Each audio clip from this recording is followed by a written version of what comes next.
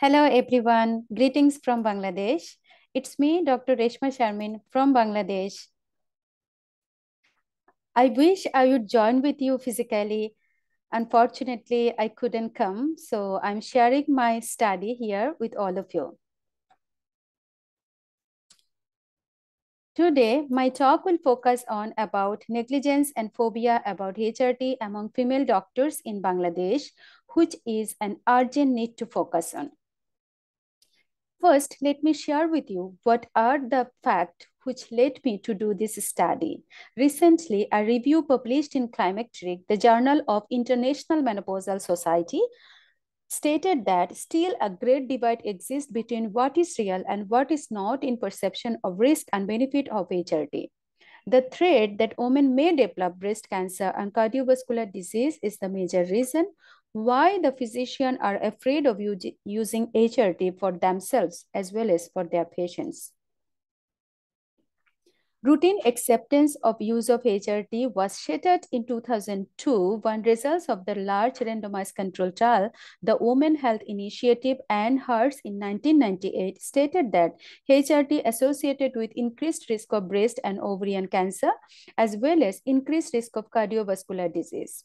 However, later it has proved that those large studies were failed to address the effect of HRT in symptomatic younger women, as those studies included only postmenopausal women with mean age more than 60 years. Now it is established from different RCT that breast cancer related to combined HRT use is rare because the risk is very low. Modifiable lifestyle factors, not combined HRT, are the real risk of breast cancer. However, still there is no such study among female doctors in Bangladesh to address the attitude and knowledge about HRT prescription. So it is indeed an urgent issue to do the study to assess the negligence and phobia about HRT among female doctors in Bangladesh.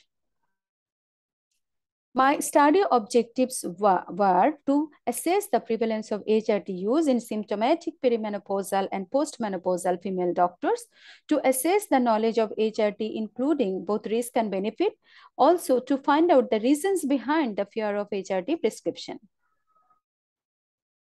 We have formulated a menopausal questionnaire including 25 questions for this study, and we have collected data from 100 female doctors where we have included the lady doctor whose age is in between 45 to 60 years, and we have excluded the doctors who have relative contraindications of HRT, like as existing cardiac disease, active liver and disease, and having systemic lupus erythematosus, previous breast, ovarian or endometrial cancer, undiagnosed vaginal bleeding, previous personal or family history of clot. In our study, 100 doctors participated. Among them, 50 are OB/GYN specialists, 25 non-OB/GYN specialists, and 25 are GP. If we consider their age, from this pie chart, we can see more than half of them fall in between the age range of 45 to 50 years. And if we consider their BMI, half of them are obese and just under a third of them are overweight. When we consider their physical activity, it is really important to notice from this pie chart that more than half of them are not doing walking or exercise at all, and only 5% of them are doing walking or exercise regularly, and less than a fifth of them are doing walking and exercise occasionally.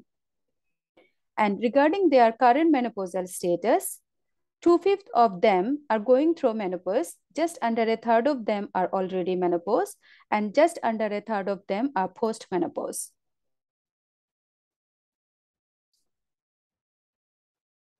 When we consider the reasons of their menopause, a major proportion of them, 70%, got their menopause due to age-related phenomena, and the rest of them had their menopause due to either surgery, disease, or chemotherapy and radiotherapy. When I look at this chart regarding short-term menopausal symptom experienced, we can see that majority of them have suffered from different short-term menopausal symptoms like as vasomotor, musculoskeletal, mood disorder, urogenital, and sexual difficulties up to that level which has affected their quality of life.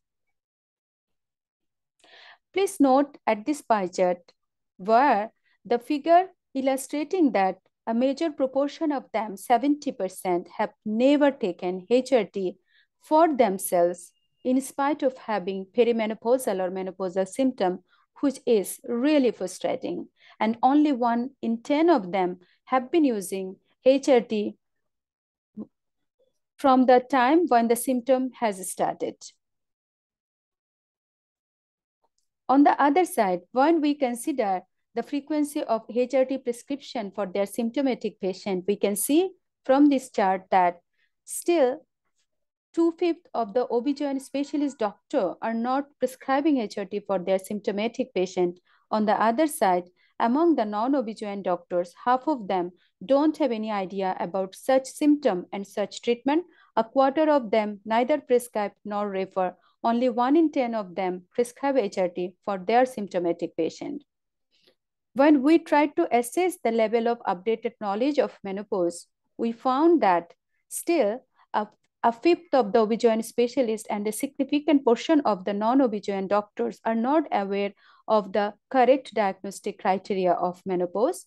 Though both OB/GYN and non-OB/GYN doctor have sound knowledge about short-term menopausal symptom, still majority of them are in lack of knowledge about the long-term menopausal consequences. When we tried to assess the level of knowledge regarding HRT safety profile in OB/GYN consultant doctor, we found that regarding these 3 facts, they have good amount of knowledge. That is the relation of HRT with reduced fragility fracture, relation of HRT with increased risk of breast cancer, and relationship of HRT of causing type 2 diabetes mellitus. In these 3 areas, OB/GYN doctors have fair knowledge. However, still, even if the OB/GYN consultant are in lack of knowledge about the fact that weight gain is not an adverse effect of HRT, HRT with only estrogen is associated with little or no risk of breast cancer, and HRT does not increase cardiovascular disease risk when started in women age under 60 years. So these are the 3 areas where we can work on. And when we consider the same fact in non-OB/GYN consultant, we can see that majority of them are not aware of the HRT safety profile. And from our study, we found 4 reasons which are responsible for not prescribing HRT. Lack of knowledge of menopausal symptoms and its consequences, lack of knowledge about the safety profile of HRT, bearing false belief of HRT causing significantly increased risk of breast cancer, as well as increased risk of cardiovascular disease. When we asked them about the impact of perimenopausal and menopausal symptom at workplace capacity, more than half of them agreed that it impacted negatively due to having vasomotor symptom, mood disorder, as well as cognitive impairment. Significant proportion of them stated that there were no workplace adjustment to help them cope with symptom, as well as they are not aware of any menopause-related policy.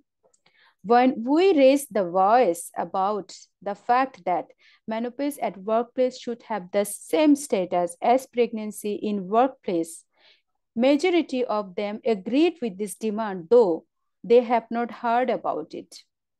So from my study, I got some key points, key messages where we can work on. That is, we can bridge the gap in risk perception by evidence-based knowledge. We can circulate summary statement about HRT safety profile by different media, where we need to focus on the fact that breast cancer related to combined HRT use is rare because the risk is very low. It is the modifiable lifestyle factor, not combined HRT, at the real risk of breast cancer. We can plan regular audit to assess about the prevalence of HRT use as well as the status of working capacity of menopausal doctors. Now, finally, I'd like to conclude my session by stating preventing a woman from the sound benefits of a properly instituted hormonal medication just for the fear of rare side effect is frustrating. The most serious consequences of the negative attitude toward HRT is the neglect of menopause education and training among healthcare professionals. So this needs to be a real priority. Again, thank you everyone. Again, I would like to thank the whole organizing committee of International Menopausal Society to allow me to do this presentation, to have this prestigious opportunity. Thank you, everyone.